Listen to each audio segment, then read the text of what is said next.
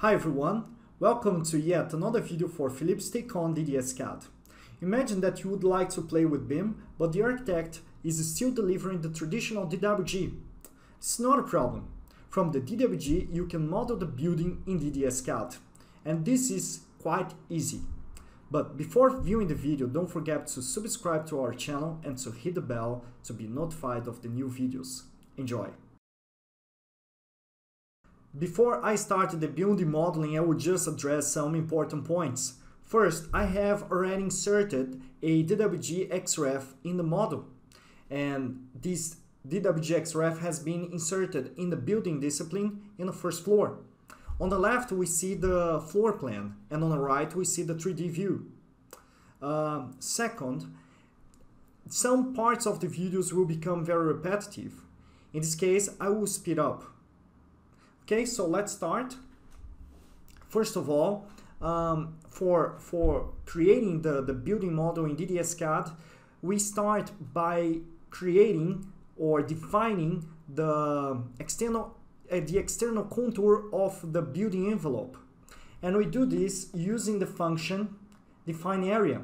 So I will activate this function and then I will just contour the building envelope. So left click here and I will click in all edges.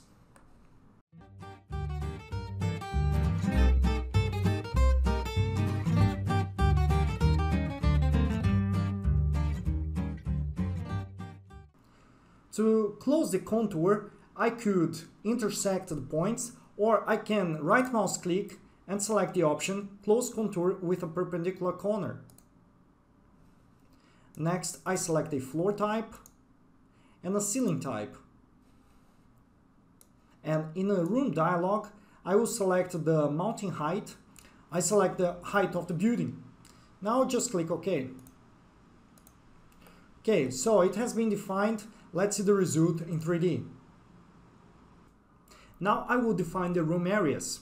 To do so, let's go to the floor plan and I will activate the define rooms function.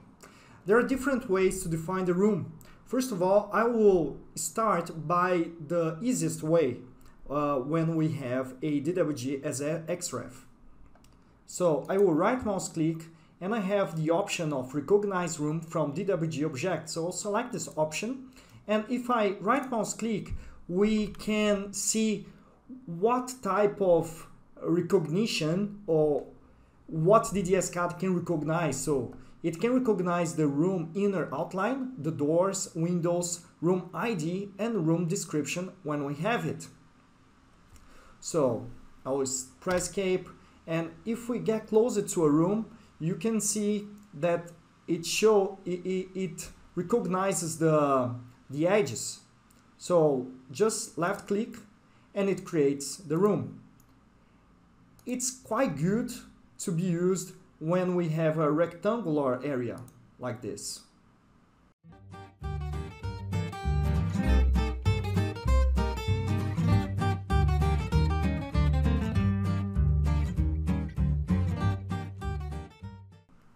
Okay, now I will press escape. Let's see the result in 3D. Yeah, so we were able to identify lots of rooms already. And for all the other rooms that it was not easily recognized, or if we have a not easy geometry for the room, we can make other type of, we can contour the inner area. So I will activate this function again. For instance, it was not easily identified, this room, so I can make a diagonal line. So I will deactivate the ortho with the shortcut F9, and I will click in these two corners and press enter, and here it is. Let me see if there is, yeah, like this one.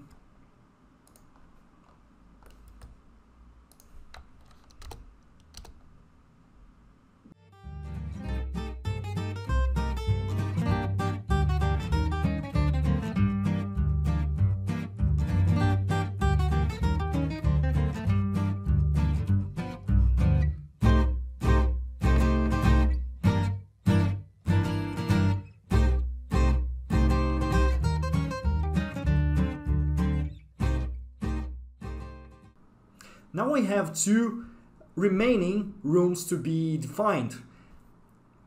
They have a complex geometry, so it's not rectangular, we have more corners. So we can define the less complex manually, and the last one, as you will see, it can be done automatically. So I will choose this one to manually contour.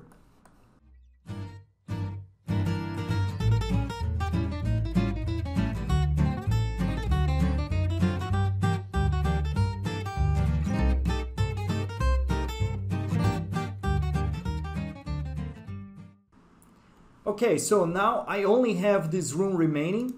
I will move my cursor inside this room, right mouse click, and I have this option of auto generate last room. So boom, it's done. So I have finished of defining the rooms in my model.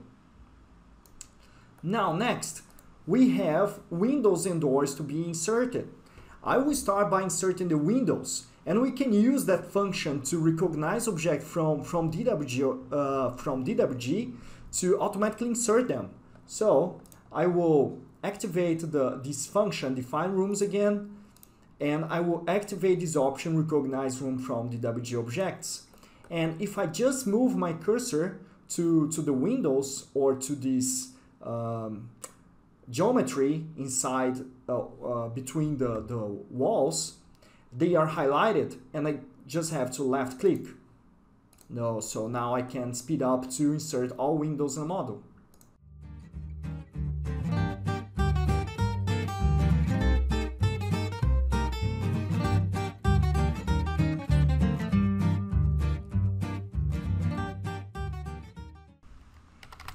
Okay, done. Let's see the result in 3D.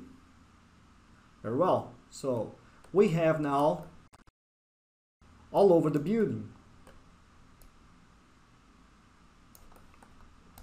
Now I don't like the height of these windows in this restaurant or this big room. So I will select one window and I will select all of them at once like this. And I can access the properties so that I can change the sill height to 0. And the height of these windows will be 2.4. Now it looks much better. Okay. Alright, so now I will show you a different way of inserting doors, because it could also be inserted as I have done with the windows. But we have the function door. And with this function, now first I will select the door type, and I will start with the interior door, single one, from the category doors, interior and glass. So I'll click OK, and I will have the option get with from model activated. In this case, I just have to move the object to the start point of the door object or the symbol, and I click again to give the width, like this.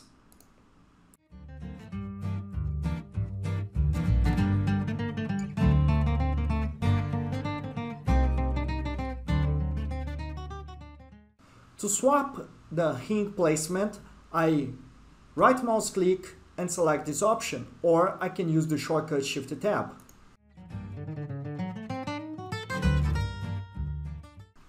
If I misclick at any time, I just have to press backspace.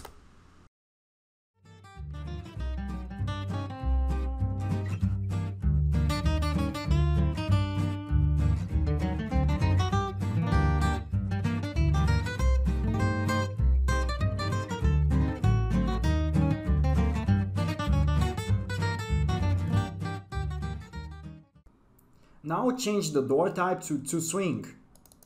So properties, 3 dots button, and interior door to swing.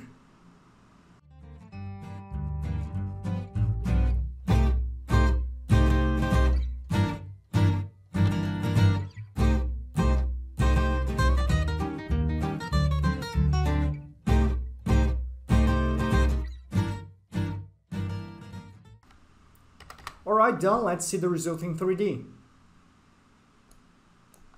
Here we go.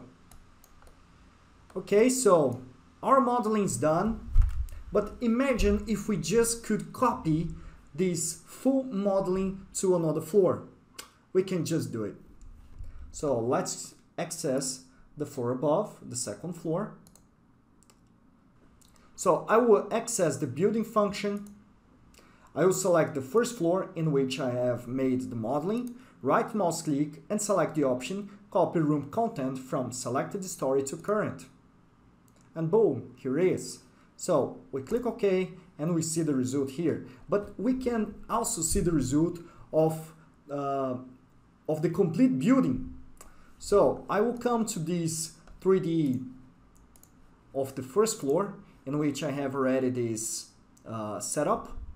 I'll come to the function important model manager, tab ghost story discipline, and I will select these two, ground floor and second floor. The ground floor I have previously defined. So I will activate the show column for both of them and click OK.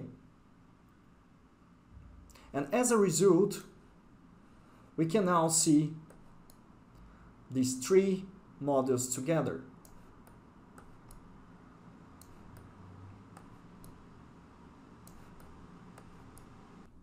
If you liked this video, share with your colleagues. If you have any suggestions or questions, put your comment below and we'll get back to you. Cheers!